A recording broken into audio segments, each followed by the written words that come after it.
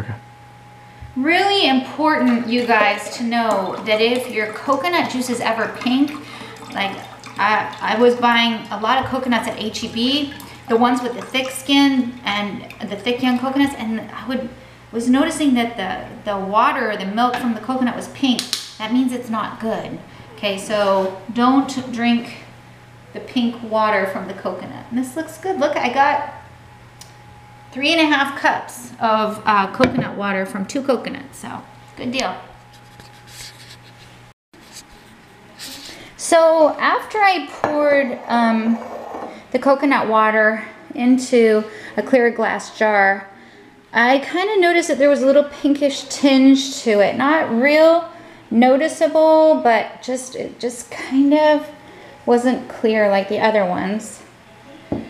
Just had kind of a pink to it. I wasn't sure if it was my imagination or not. So I opened up the coconuts and they're both pink inside. I don't know if you can see the pink color. This one, oops, this one is got a darker pink tinge. This one is just slightly pink. And I really don't know a lot about why it's pink, except for that I think that that's a sign that the water, well, I know that that's a sign that that's a sign that the coconuts are bad. So this is gonna go down the drain. Those are gonna go in the trash, and I'm gonna start over with this one.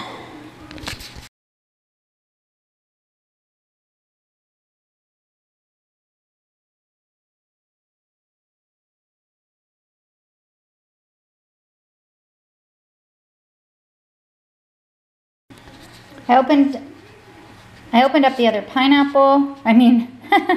coconut, and it's perfectly fine.